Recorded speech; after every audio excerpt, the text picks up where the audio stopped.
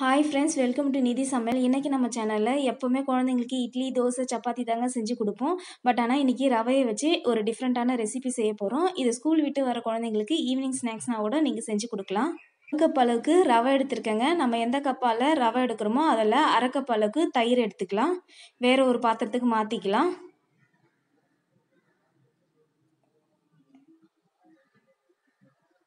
இது கூடவே நம்ம அரை கப் அளவுக்கு தண்ணி சேர்த்து ஊற விட்டுடலாங்க. இப்போ நம்ம மசாலா ரெடி பண்ணிட்டு வந்துடலாம். அதுக்குள்ளே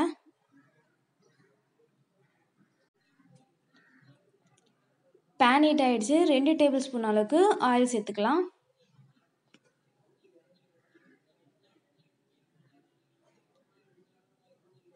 ஒரு அரை டீஸ்பூன் அளவுக்கு சீரகம் சேர்த்துக்கலாம்.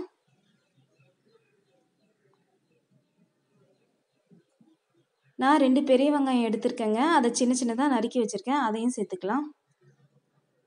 வெங்காயம் நல்லா வதங்கிறதுக்கு கொஞ்சமாக சால்ட்டு சேர்த்துக்கலாம்.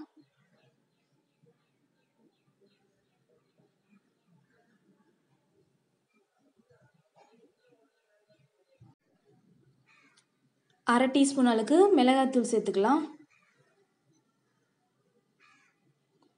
1/4 டீஸ்பூன் மஞ்சள் தூள்,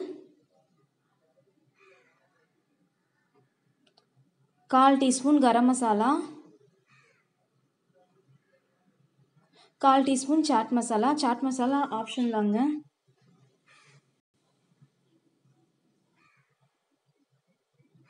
வேக வச்சு எடுத்து வச்சுருக்கேன் பட்டாணியை சேர்த்துக்கலாம்.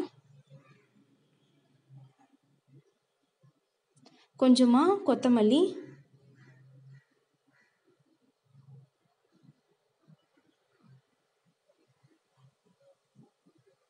ரெண்டு பெரிய உருளைக்கிழங்கு வேக வச்சு மசிச்சு வச்சுருக்கேங்க. அதையும் நம்ம சேர்த்துக்கலாம்.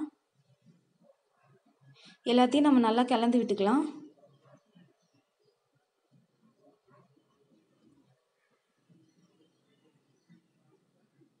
ரெடி ஆயிடுச்சுங்க. இப்போ நம்ம ஸ்டவ் ஆஃப் பண்ணிக்கலாம்.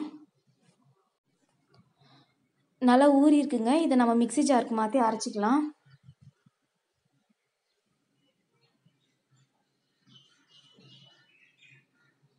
இது கூட நம்ம ஒரு அரை கப் அளவுக்கு தண்ணி சேர்த்து அரைச்சிக்கலாம்.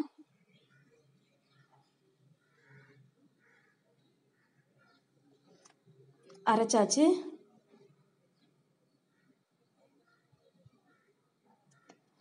நல்லா தோசை மாவு பதத்துக்கு இருக்கணுங்க. இந்த மாதிரி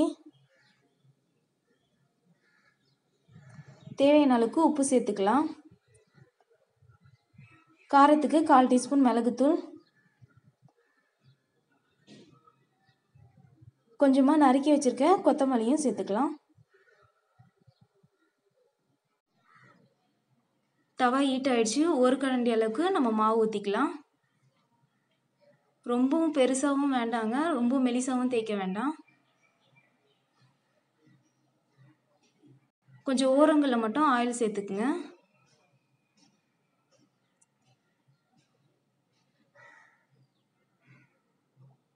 இப்போ திருப்பி விட்டுடலாம்.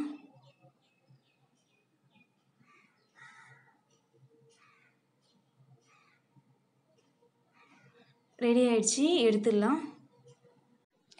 நல்லா ஆறுனதுக்கப்புறமா எடுத்துக்கலாங்க. இதை திருப்பி போட்டுட்டு நம்ம ரெடி பண்ணி வச்சுருக்க மசாலாவை வச்சிடலாம். மசாலாவும் நல்லாவே ஆறி இருக்கணுங்க.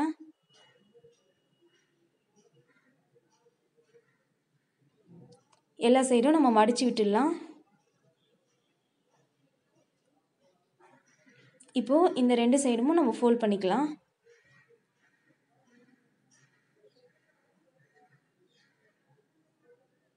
ரெடி ஆயிடுச்சு.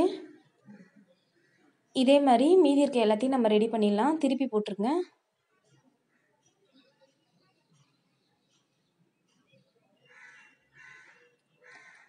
எல்லா சைடும் நம்ம ஃபோல்ட் பண்ணிடலாம்.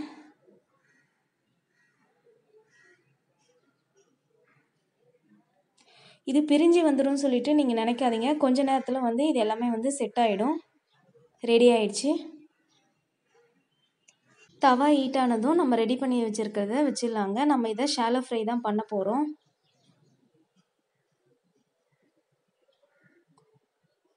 கொஞ்சமாக ஆயில் சேர்த்துக்கலாம். மீடியமான ஃப்ளேமில் வச்சே நம்ம குக் பண்ணலாங்க. ரொம்ப சிம்லேயும் வேணாம், ஹை ஃப்ளேம்லையும் வேண்டாம். ஒரு சைடு வெந்ததும் திருப்பி விட்டுடலாம். 2 கரண்டி வச்சு வந்து திருப்பி விட்டுடுங்க.